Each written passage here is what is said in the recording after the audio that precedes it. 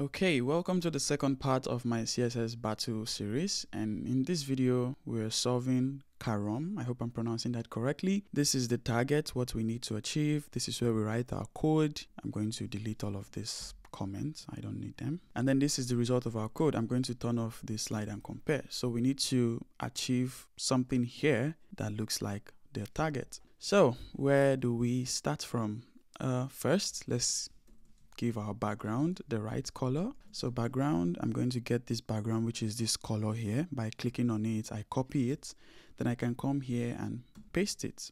Where is my background? Sorry, I have the body, then I have the background. And then for the div should have the right color, which is this orange. So I'm going to copy this also and come here and paste it in this background property. Also, I'm going to remove the margin from the body. By default, bodies have margins, and that's why we had that little space at the beginning, as you could see. Now we have this. The next thing we need to do is we need to have 4 boxes. So I'm going to copy this, paste, paste, paste. Now we have 4 boxes. What's going to be the next thing? I'm going to put all of these boxes in a container. So I have a div with the class of container. Then I close the div here, and then I'm going to put all of these boxes into this div. I'm just going to add some indentation here. Okay, so now I can say dot container, and I can say display flex. Then I'm also going to change the size of the div. So I'm going to use my favorite property, aspect ratio. I'm going to use 1/1. And what this means is that if the width is 100 pixels, the height will be the same as the width because we have 1/1. So if I make the width 50 pixels, the height will also be 50 pixels. Now I'm coming back to this container. If I say justify content center, does that work? No, that doesn't do what I want it to do. Or is it justify items?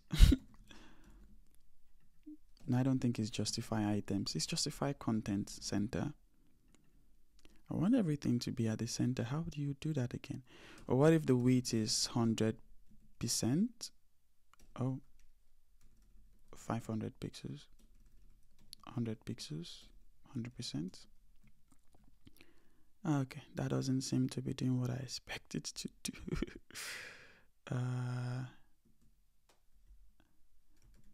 And the height is also 100%. Oh boy. I don't know how to move from here. I want to spread this thing. What about space around? Really? What's wrong?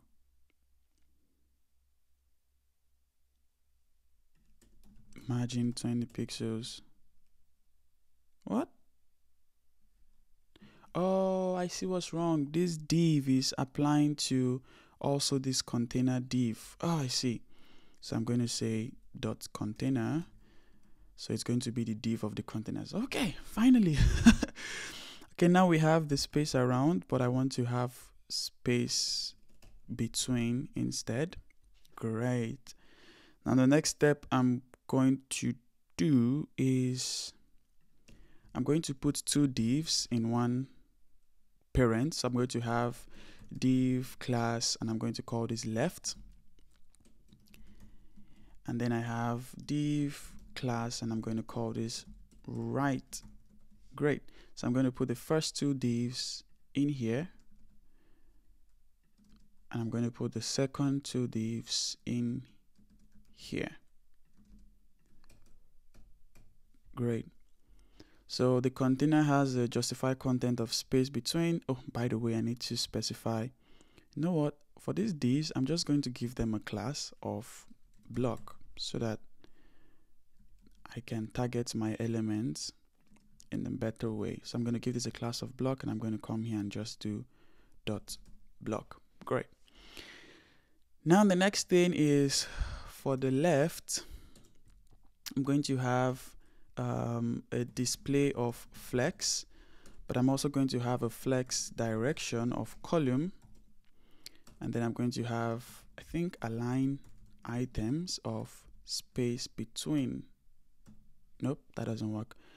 I think it's also justify content. That doesn't work also.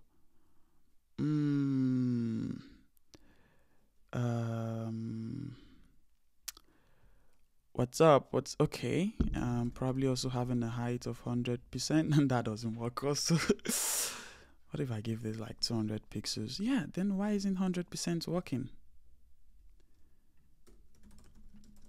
100%. Oh, finally. So the container needs to have a height of 100%, then the left has a height of 100%.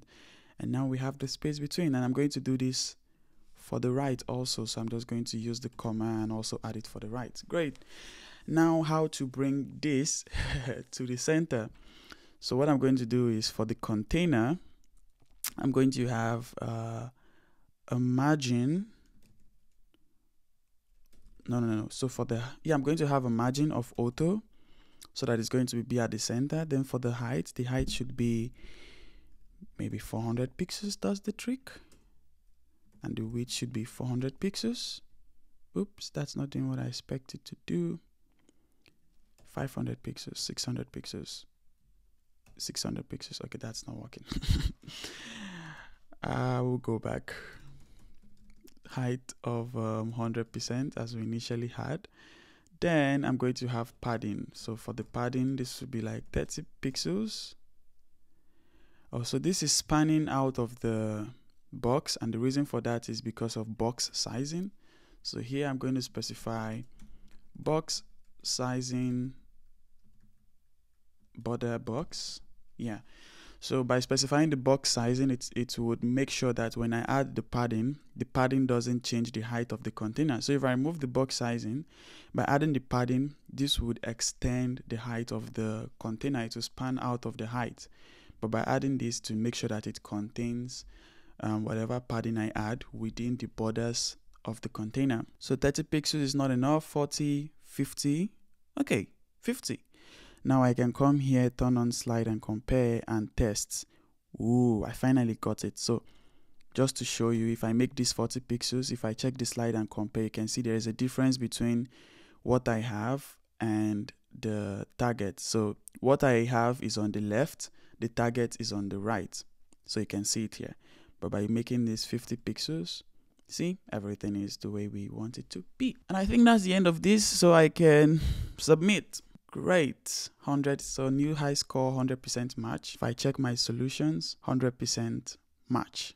Look forward to the next part of my CSS Battle series.